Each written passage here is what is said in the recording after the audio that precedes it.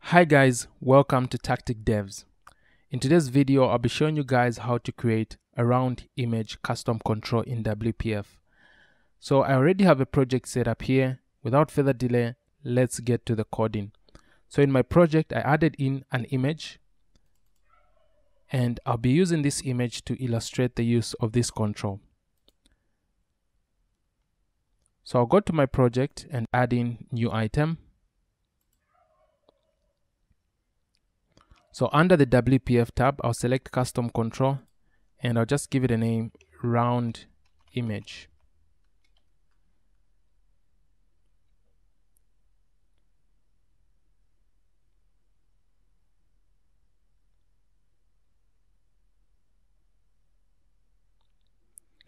Okay, so Visual Studio went ahead and added in a class called round image that inherits from the control class. I'll get rid of this summary here. So basically this class is our custom control class.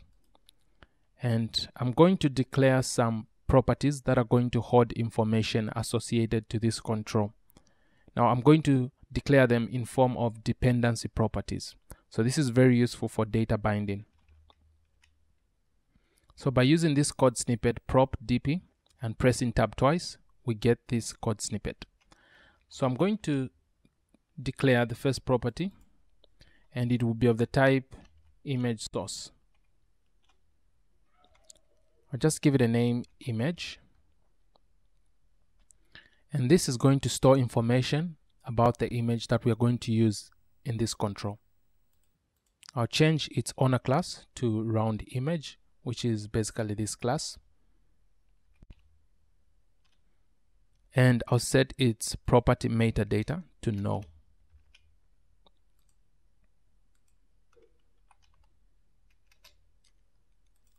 I'll get rid of this comment. I'm going to add in another property. And this will be of the type double. I'll give it a name, zoom factor. So this property will be used to set the zoom level on the image. I'll set its default data to 1. Now it's important that whenever you're using a literal, that you specify what type. If we leave it at 1 here, the compiler will interpret this as an integer. Now if you look at the tooltip there, it says int 32, but the property declared here is a double. So I need to specify that this 1 here is actually a double. So by adding d at the end, the compiler will now know that this is a double.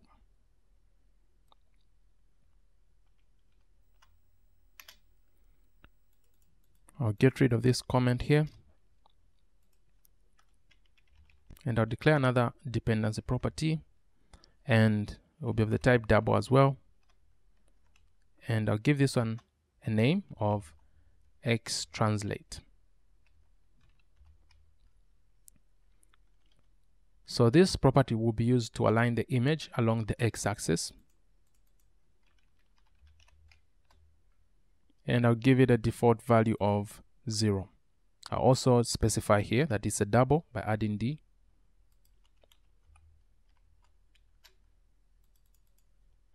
I'll create another property for the y-axis.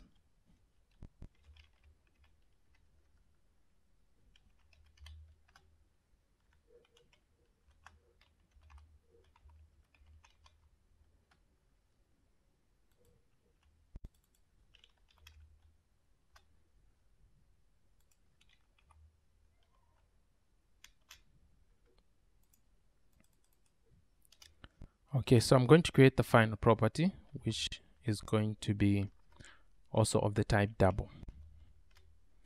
And I'll give it a name, border width. So this property will be used to set the width of the border, because this control is going to have a border around it.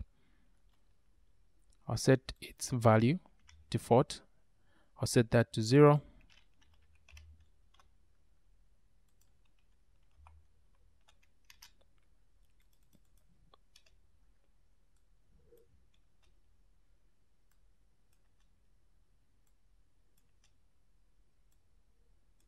Okay, so I declared some dependency properties. I'll just go through. We have the first one is of the type image source, and the second one is double, that's a zoom factor, the X and Y translate, as well as a border width property.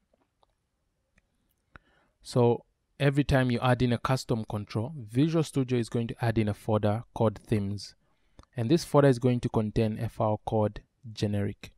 I'll just go ahead and open up this file.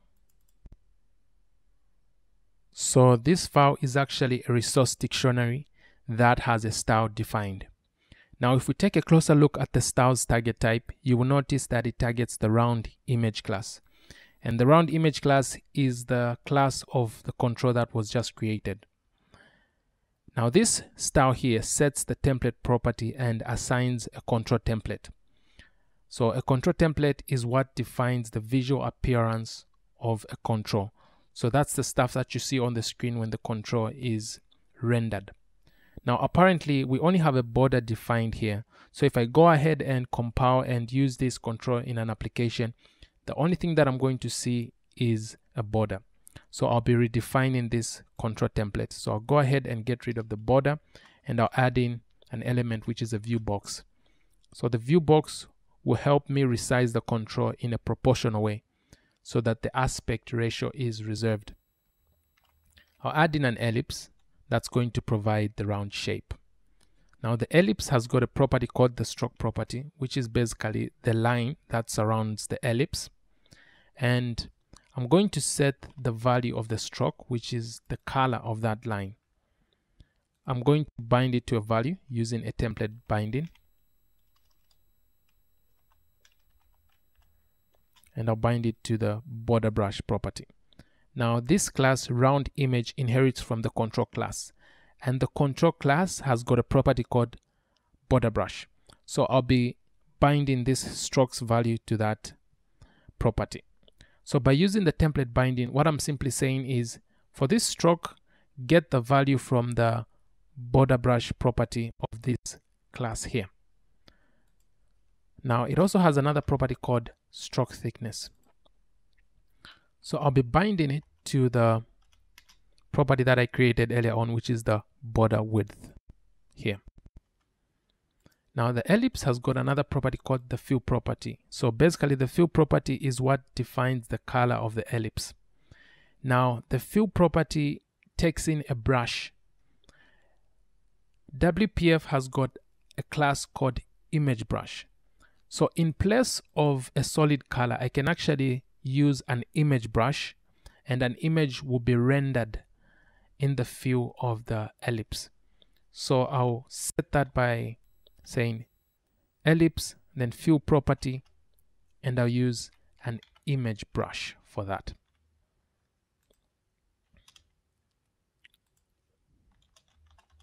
Now this image brush has got a property called image source.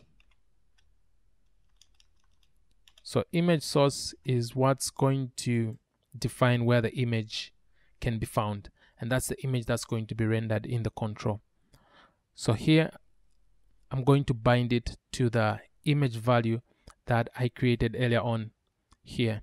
So that's image, and it's of the same type, which is image source. Now I can use a template binding, but WPF won't allow me to do that. And the reason for that is this class inherits from a freezable class, so it doesn't allow template bindings. Now I'm going to use the ordinary binding, which is just binding. Now basically the difference between template binding and binding is just that template binding is more of an optimized version of binding that's suited for control templates. So in this case, I'll use binding, and I'll say relative source, and for the relative source I'll go for templated parent.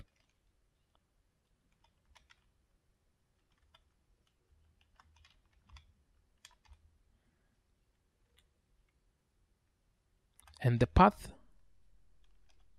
to that value will be set to image.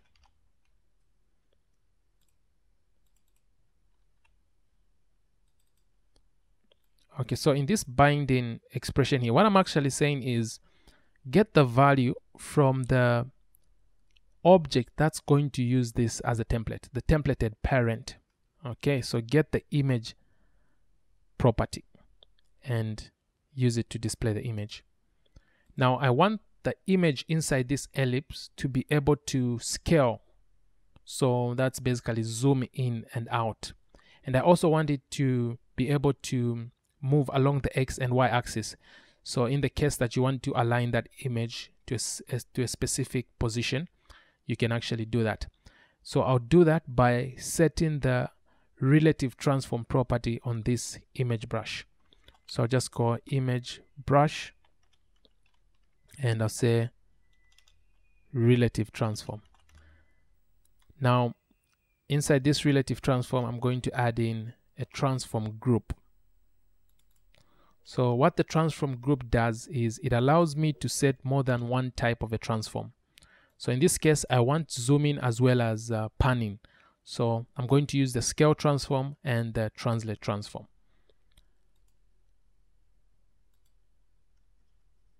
So here I'm going to define a scale transform. Now, when the image is scaling, it's going to use an origin to scale. So from that origin, I can set the X center and the Y center to a specific origin.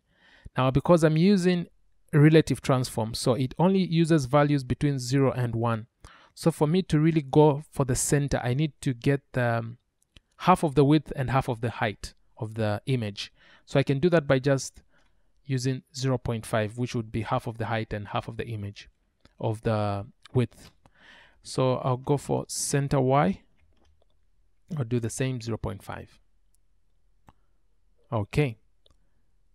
Now for the scale X, I'm going to use a binding as well. I can't use a template binding for this because it also inherits from the freezable class.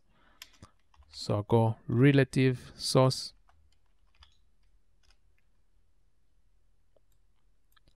Again, I'll use templated parent.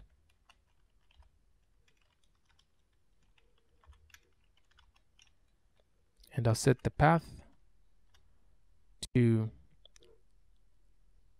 zoom factor. So I'll be scaling this image based on the zoom factor.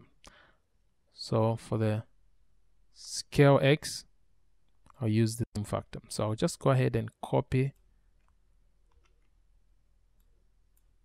And I'll also be using the same zoom factor for the scale Y property, because this will be proportional scaling. So everything will scale at the same proportion. So I'll also use the same property, which is the zoom factor. Okay, now I'm going to add in another transform.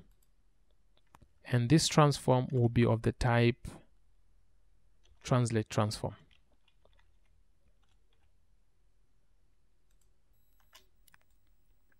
So it has a scale, it has a transform property. So along the x-axis, I need to set the x value here, and using a binding again, say relative source, templated parent.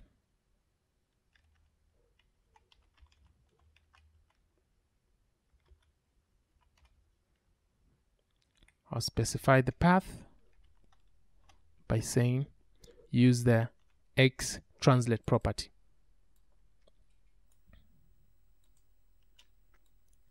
I'll just go ahead and copy this. So I'll do the same for the Y property,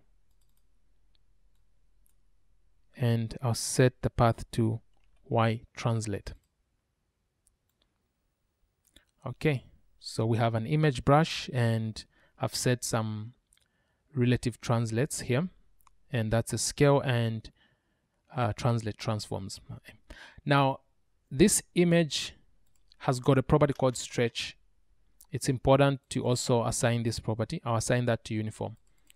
So as we scale the property, the image should also scale in a uniform way. So that's for the height and the width. So that should be uniform scaling. So I guess this is it for the control. I will also set the height and the width on the ellipse here. So I'll give it an initial height of 100 pixels and width of 100 pixels. So these initial values are important so that the viewbox can know where to start resizing from. Okay, so I'm going to do that, and I'll go to the main window because I think that's it for the control here. So I'll go to the main window here, and I'm going to add in. Now before I do that, I first need to build the solution. So I'll go ahead and build the solution. Okay, so the solution was built successfully. So I'm going to add in the control in the grid. So it's the round image. I'll give it a height and width of 100 pixels.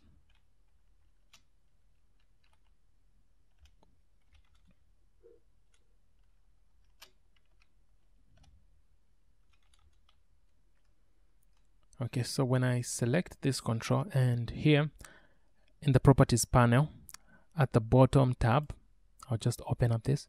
So you see there's a property called image. So I'll set that image to the sales image, and that's the image I added to the project.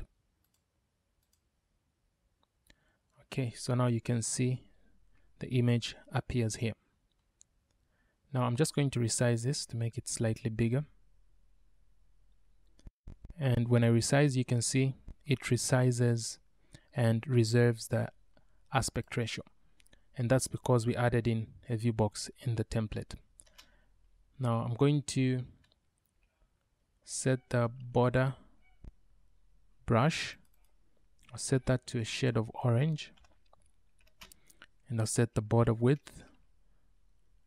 I'll set that to 5 pixels. Okay, so here you can see.